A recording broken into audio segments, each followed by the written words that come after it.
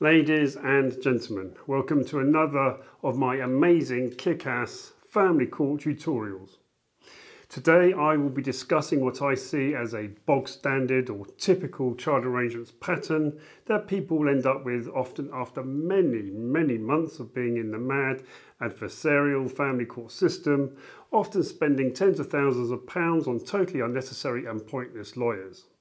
So why not watch this vlog, take notes and agree on this or a similar pattern at mediation and save yourself and your children the destructive trauma of going through the family court. The best gift separated parents can give their children is to agree and support their futures. So my message to parents is not to be the ones acting like children in the playground, but instead to get child arrangements sensibly settled as early as possible, and hopefully without going to court, drawing a line on the past and any unfortunate indiscretions and behaviours that occur in most relationships, and to move forward with a positive mindset. I am Philip Kedge, the kick-ass McKenzie friend, a retired police chief inspector, the director of the McKenzie Friend UK network, and fearless family court vlogger. Nothing I say constitutes legal advice because you don't need legal advice and you don't need lawyers. I provide guidance and support as a layperson. Don't forget to like, share, subscribe and hit that notification bell. Let's do it. A standard child arrangements order often reflects that the children reside with the resident parent and spends time with the non-resident parent. In most cases, it is based around the school term time and holiday timetable, unless of course the child is still a baby or a toddler. So let's start with the school term. This is usually 10 weeks in each of the 3 terms of autumn, spring and summer.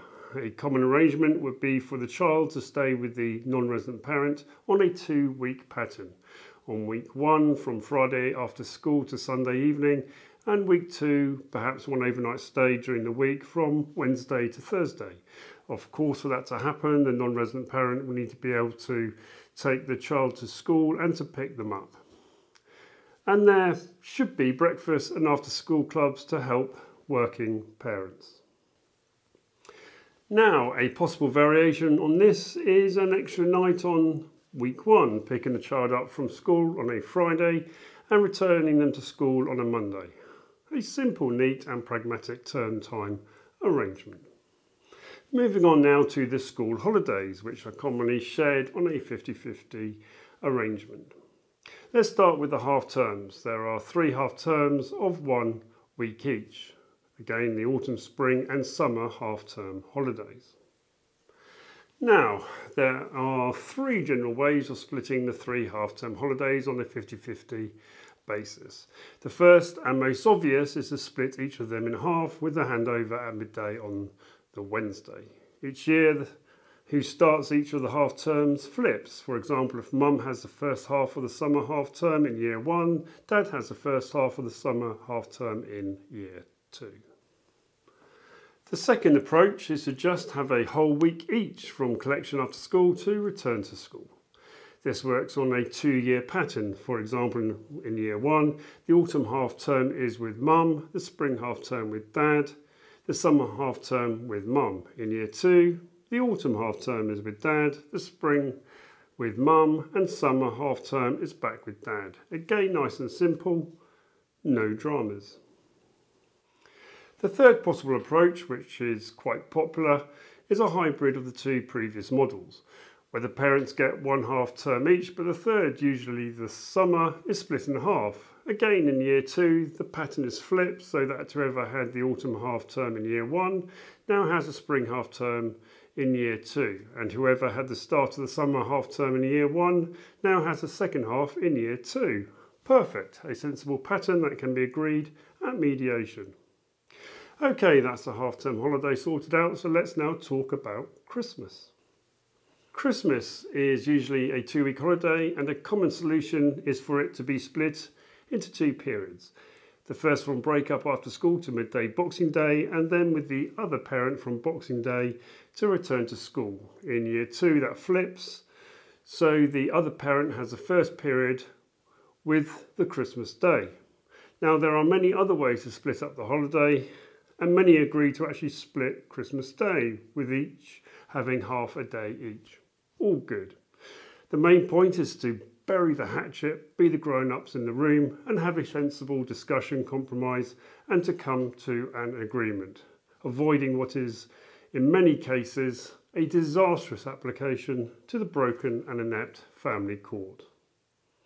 So what about Easter?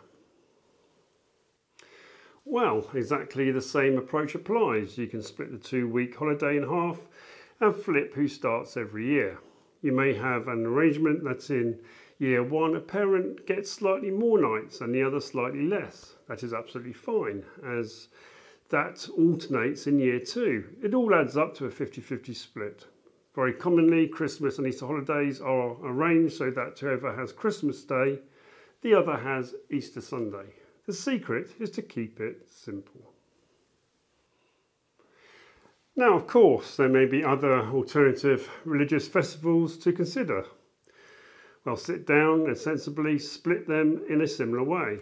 I can't cover everything, I'm just trying to take into account the normal school timetable. Let's move on to the big one, the summer holiday. The summer holiday period is usually 6 weeks, which gives lots of different opportunities to split up on a shared 50-50 basis. A block of 3 weeks each is possible, but perhaps not that usual. 1 week on and 1 week off is a good possibility, but many parents want to go away abroad for longer periods. So perhaps the most common arrangement is something like week 1 with mum, week 2 and 3 with dad, weeks 4 and 5 back with mum, and week 6 with dad. And that alternates every year. Nice and easy, why make it difficult? Right, moving swiftly on, in a bog standard child arrangements order, there are often several bolt-ons to consider. So let's spend a couple of minutes looking at those. The children's birthdays.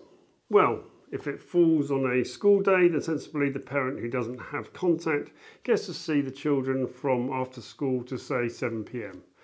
If the birthday is on a weekend or holiday, then that day can be split in half. Be sensible, be pragmatic, don't fight over trying to be too exact. Remember, it's quality of time that matters, not quantity. Next are school inset days. Let me explain. Normally inset days are bolted onto the weekend, so whoever has the children that weekend also has the inset day.